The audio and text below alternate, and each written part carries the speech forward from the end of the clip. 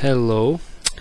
Today we're going to talk about exponential function and how actually find it from a given 2 points.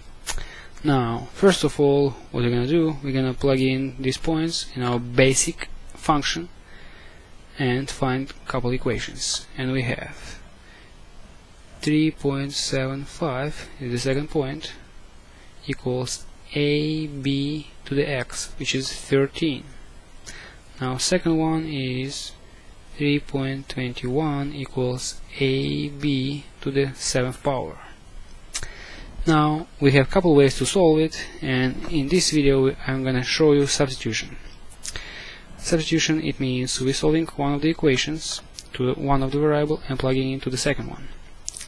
Let's take second equation, which is 3.21 equals ab to the 7th, and solve it for a. In order to do this, we have to divide by b to the 7th both sides, and what we have, this one eliminates, and what we have, a equals 321 over b to the 7th. Now let's plug in this to this second equation, and we have 3.75 equals a, which is now 3.21 over b to the 7th multiplied by b to the 13th power.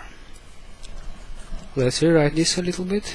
3.75 equals 321, and let's write b over b. We have b to the 13th power over b to the 7th power.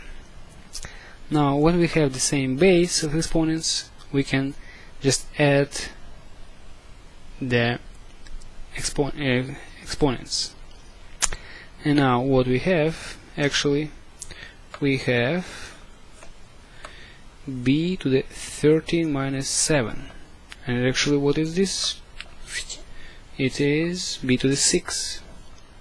Now to find b, we have to divide both sides by 3.21 to leave it alone on one side.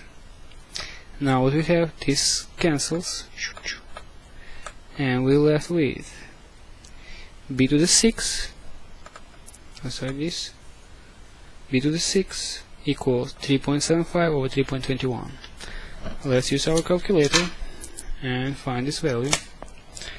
Boom, and we have 3.75 over 3.21.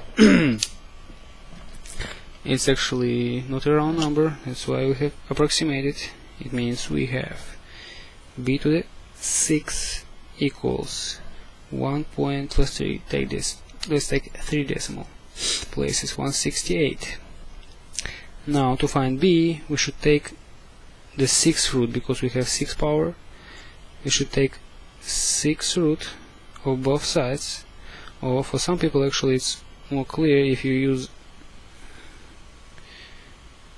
you raise this to the reciprocal power, 1 over 6 to the 1 over 6. Now this cancels, because 1/6 multiplied by 6 will be just 1, and we have b equals 1.168 to the 1/6 power, and we raise it to the 1/6 power. Boom. And our b equals 1.026.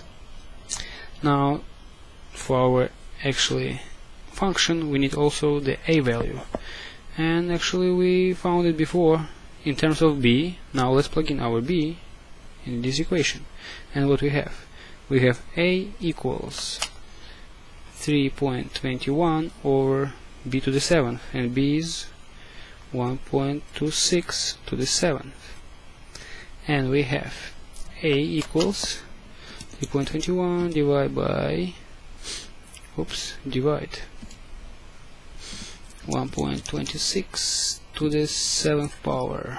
Boom.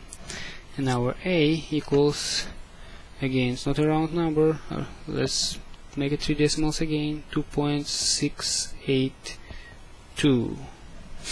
And what is our equation in the end? Our equation is actually equation, our function, sorry, equals y AB. A is 2.682 times B, which is 1.026 to the x, and this is our answer. Thank you.